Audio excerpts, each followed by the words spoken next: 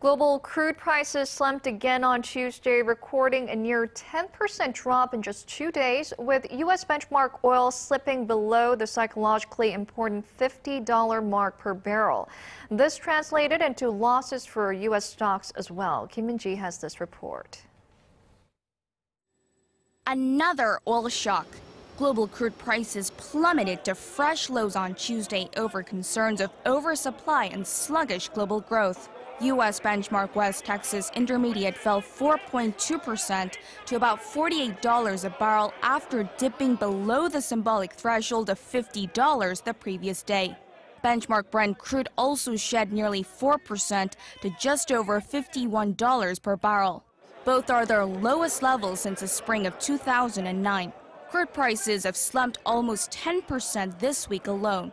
This comes after Saudi Arabia, the biggest OPEC producer, cut its selling prices in Europe in a move that demonstrates a desire to protect its market share. On Tuesday, Saudi Arabia's King Abdullah said the country will maintain a firm will to deal with the challenges posed by falling crude prices, giving no indication that supplies will be cut. The dip in oil prices translated into losses on Wall Street. The Dow Jones Industrial Average fell 130 points, or nearly 1%, while the S&P 500 also lost about 1% on the back of a sell-off in energy stocks.